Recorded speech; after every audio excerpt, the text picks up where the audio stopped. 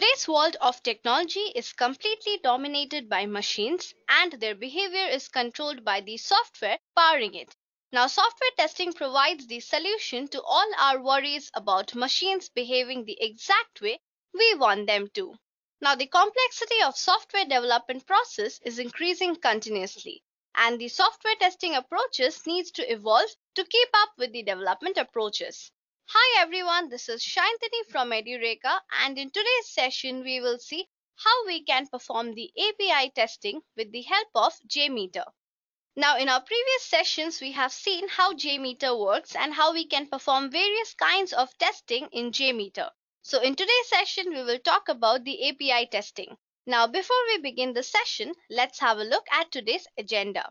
So first I'll give you a small introduction about the JMeter API and how it actually works. And then I'll give you a step-by-step guide on how you can perform a particular API testing in JMeter itself. So let's get started. So first let's talk about the API. Now, what is an API? It's basically an application programming interface. In simple language, it just works as an intermediate. For example, you are shopping on any online website and you just want to filter out your options. So in case you want something in the color blue, you will go and apply the filter and select the color blue. So now the website will show you only clothes that are of the color blue itself. So how does this work? So as a client, you send a particular request to the server and the server responds back according to your requirements. Now, how does this API work? So API basically works as an intermediate or a gateway between the client and the server. For example, if I go to Google and if I want to shop from a website called as Myntra.com, and here I will give my preferences. For example, I want to go into the section of kurtas and suits for women, and here I will have various options that I can select from. So in case I just want dresses that are of blue color, so I'll change the color to blue and you can see that it'll only show me clothes that are of the shade blue. Now, how does this happen? So we have sent a particular request to our server and it's returning back results according to our needs. So this information is carried to the server through an API. Now, at times you need to test your API in order to know that if it's performing the job perfectly, if it's actually carrying the right information from the client to the server. Now, with the help of this JMeter, we can do this API testing and you can also see how much load your API can handle. So now let's move on and have a look at the steps involved in the API testing in JMeter. Now, the first step is that you would need the JMeter tool in your system. Now, in order to download the JMeter tool, you have to just type download JMeter in Google and then you can just easily download this particular tool and install it in your system. So here you have a zip file that you just have to download and install and then your JMeter tool will be up and running. Now I've already installed JMeter in my system, so all I need to do is go to the bin folder and here I have a JMeter Windows batch file. So as soon as I double click this one, there will be a command prompt and through which my JMeter will get started. So you can see that the JMeter is ready to start now and this is the user interface of JMeter. So this is where we have to create our test plan and also we can do our API testing here itself. Now, if you have any doubts regarding how to install JMeter or anything about JMeter, you can go back and check out our videos on how to install JMeter or the JMeter tutorial and it will show you how you can work with the help of this tool. Now, today we are focusing on the API. So we will basically take an example of any particular API that is easily available online. You can take any sort of API for free online and just perform the testing on it. Now, in order to do that, let's see what are the steps that you need to perform. So first, inside your test plan, you have to create a thread group. So here I have a thread group and I have the number of threads or users as 1 and then the loop count as 1, 2. Now, once you have added the thread group, the next step is to add a sampler, that is the HTTP request. Now, in the older versions, you had to put the REST API and SOAP API separately or you had to select these options. But in the newer versions, you do not have to include them separately. You can put it all together in the HTTP request. So inside your HTTP request, you can just provide your server name, your path, along with the parameters on which you are performing the API testing. So you can just get an API, collect the server name of that particular API, provide the path here, and also involve the parameters here.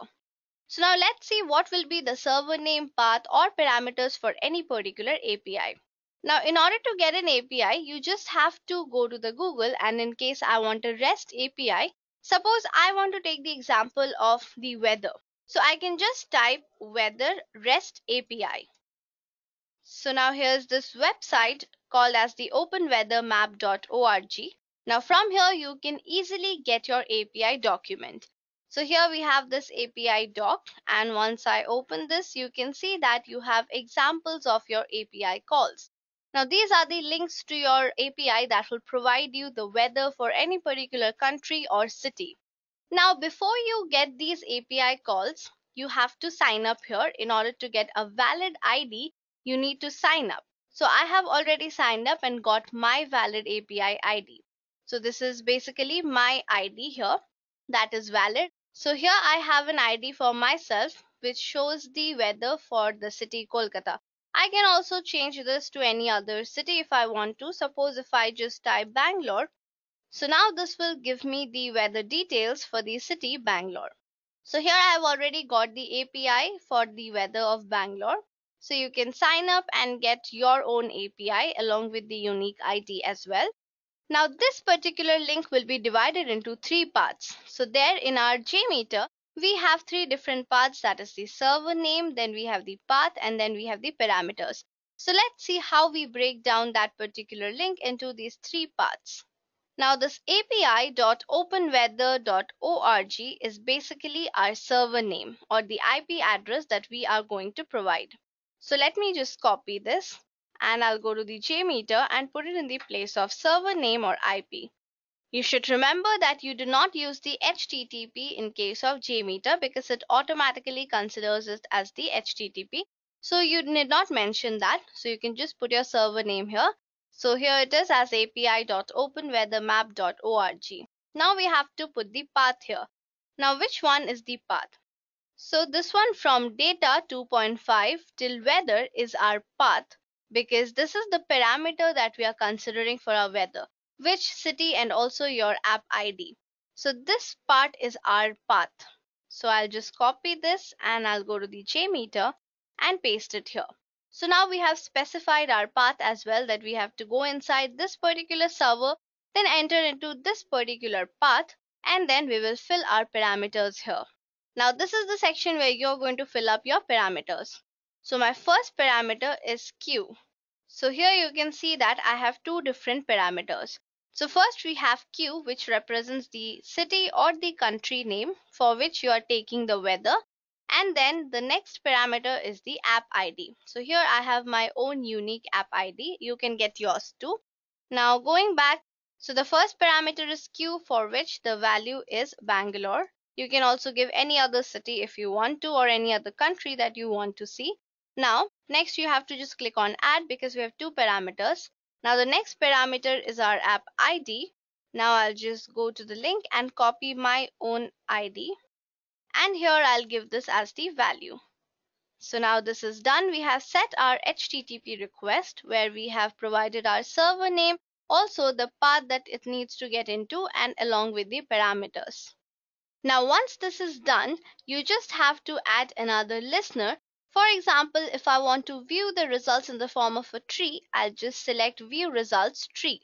So now once we run this test, it will show me the results in the form of a tree here. Now before we run the test, we will just save it. So let me just save this one in my bin folder as API. Now the extension for JMeter is .jmx, so it will save as api.jmx. Now once I have saved this, now I can run this test. So you can see that the test has been completed and the status is green. So once I go inside this HTTP request, you can see the thread name and every other detail about the request that I have made. So you can see the load time, the connect time, the latency, size, and all of these. Now you can see the response code as 200 and also the response message says OK.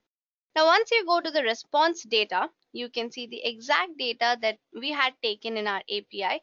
That is, we have the coordinates, the longitude, latitude, and also the country, the sunrise time, the sunset, also for which city you have taken the weather is also mentioned here. Now, this code 200 represents that your test has been completed successfully.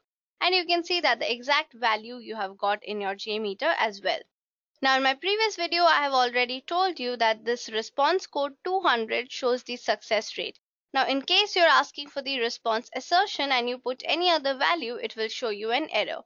So here we have just one HTTP request because in my thread group, I've just put the number of users as 1 and also the loop count is 1. But what if I increase the number of users here? So suppose I make it 10 and then I run the test. So you can see that now there are 10 requests that have been tested. And all of these are providing the correct status of my API and it's showing the exact weather conditions that were provided there. So you can see that status for all of these is green. That means it's able to take this much load. Now increasing the number of threads means that you're increasing the load on your API. This also helps you in testing your API, that is how much load it can actually handle. Now if you keep increasing the number of threads, you can see that the performance timing will also differ. Sometimes if you put too many number of users, your API might crash and might not be able to handle that much amount of load. But let's just increase this and see how much load my API is able to take. Suppose I change the value to 30 and then let me just clear the previous results and then run the test again. So you can see that this API is able to hold 30 HTTP requests and it's still working fine and the status for all of these is green. Now talking about the response code, so here what we can do is add another response assertion. So we have to go to assertions and then we have response assertion. Now in response assertion, basically we will just add our response code. So in case I'm just adding the number 200, which is our response code here, and go back to my tree and clear the previous results. And once I start the test again, you can see that the test is up and running fine. All of the status is green and the test has been completed successfully. But what if I change this response value to something else? Now, if you change this value to suppose 201, and now I go back and clear this result and perform this test. So now you can see that the status is not green anymore. It shows some error because your response code does not match with the response assertion value that you have given here. So here you can see that your response code value is 200, but in this case you have provided 201, and thus your test is not completed successfully. So you have to keep in mind that 200 is the value that gives you the success rate as well. So you cannot provide any other value in your response assertion either. Now again, if I go back and change this value to 200 and then come back and clear this result and start the test again, now you can see that it's back to green and the status shows okay. Now we have the sampler result and the response data working perfectly all right. Now in this case, in the HTTP request, I had considered one REST API, which was an example of the weather. Now the same way you can Google a SOAP API for suppose any other example that you want. So in case you want a SOAP API for anything, so for that you can just go to the Google page and type SOAP weather API. Now you can select any of these websites and just get your SOAP API for weather or any other example that you want to take. And then go back to your JMeter. In the same place, you put the server name, then add the path and also add the parameters. Now in this case, your parameters will differ because for SOAP API, you will have different ID and different parameters. And in the same way, you can view your results in the tree format and also increase the number of thread groups every time you want to increase the load or change the load on your API. So this was all about API testing in JMeter. The process of testing any particular API on your website is pretty easy when you use the JMeter. Now, if you have any doubts regarding any sort of testing in JMeter, you can go back and check out our playlist on JMeter where I have performed different kinds of testing such as the performance testing, load testing, and then we have the non-GUI mode of testing all in JMeter. Also, if you face any trouble with these steps, do let us know in the comment section below. We will get back to you as soon as possible. Till then, thank you and happy learning.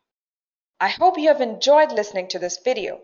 Please be kind enough to like it, and you can comment any of your doubts and queries, and we will reply them at the earliest. Do look out for more videos in our playlist and subscribe to Edureka channel to learn more. Happy learning!